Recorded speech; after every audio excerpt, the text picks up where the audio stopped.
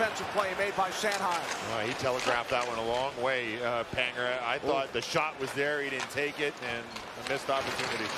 Yeah, if not, Vlasic was the third man in probably a better position if he wasn't going to shoot it. He opened up, like, I mean, he was showing pass from about the top of the circle in. Couple of nice moves by Konecny, moves him with a shot. He scores! 2-1 Philadelphia.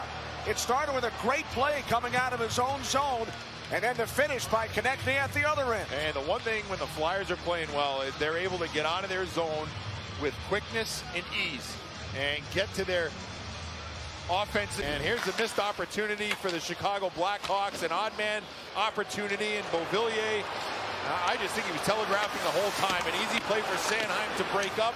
And then after that, the Flyers go the other way. Konecny is able to escape a couple of Chicago Blackhawks, and he's able to do it all by himself. I mean, this is a perfectly placed shot to the far side.